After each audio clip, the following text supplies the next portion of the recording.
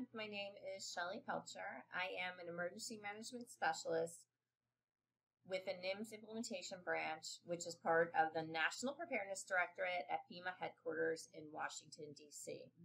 Presently, I'm deployed to Philadelphia to assist the city, the FEMA Region 3, as well as the Department of Defense as part of the federal vaccination site at the Philadelphia Convention Center. It has been a truly phenomenal experience to date, and part of the reason is because of the public information officer, the public health, public safety officers getting the right message out to the public and ensuring that we get as many Philadelphians vaccinated in the most safe, efficient manner as possible. Which leads me to why I'm here today, virtually talking to you, part of the Inspire Summit. So I had the pleasure of being the project officer for the revision of the NIMS Basic Guidance for Public Information Officers document. This document superseded the 2007 version.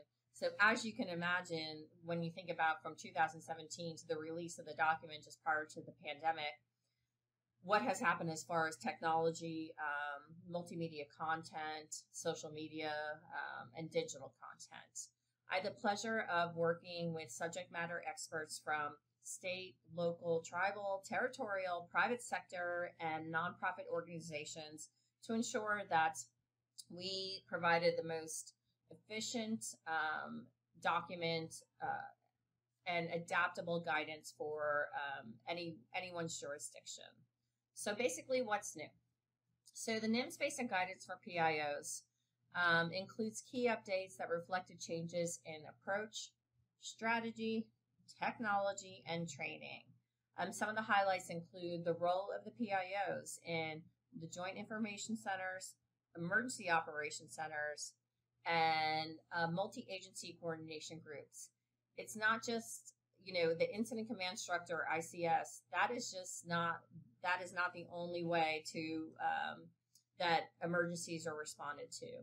We realize that the PIOs are part of all of these type of structures.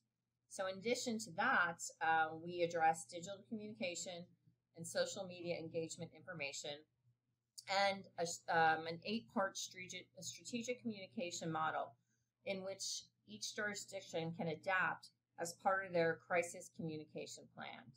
And really important, especially towards the way we are training is evolving during the pandemic, we have suggested Emergency Management Institute training for PIOs.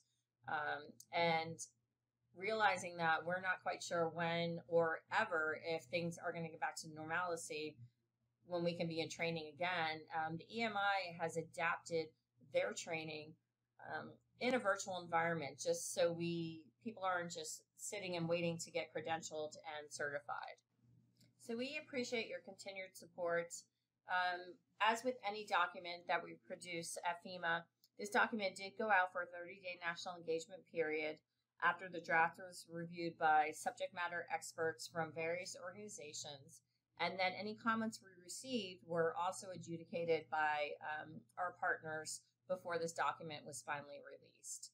So I hope everyone is staying safe, and we appreciate the effort that all of you are making to get everyone happy and healthy. And please, anytime, if you have any questions about the document or any other items that we are working on at FEMA, feel free to send an email to FEMA-NIMS@fema.dhs.gov. We appreciate you. Thank you so much.